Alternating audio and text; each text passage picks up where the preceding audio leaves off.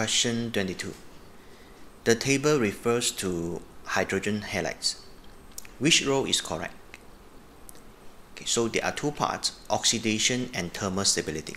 Okay, so let's start from oxidation. Easier to oxidize down the group or more difficult to oxidize down the group?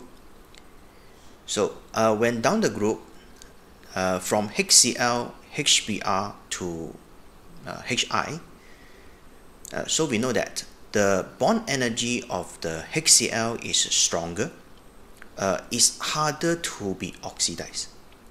For the Hi, the bond energy is lesser, is smaller, so it's easy to oxidize the Hi using the H2SO4.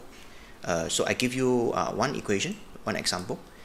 If we use the H2SO4, right, so the hydrogen iodides will react or will oxidize by the H2SO4 to form the iodine.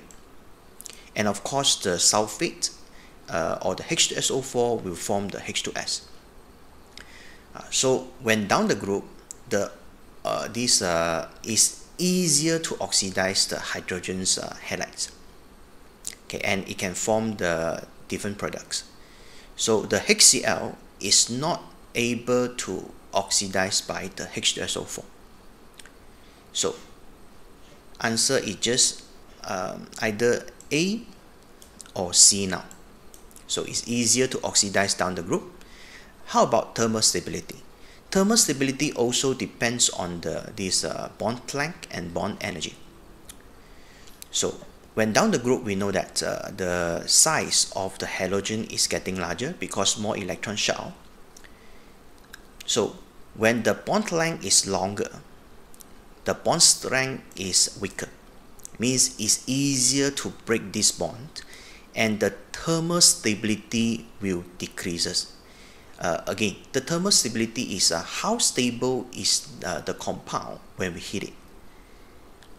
So the hydrogen iodide has the lowest thermal stability. Means it's easier to break and is decomposed. So thermal stability decreases down the group. So answer is C.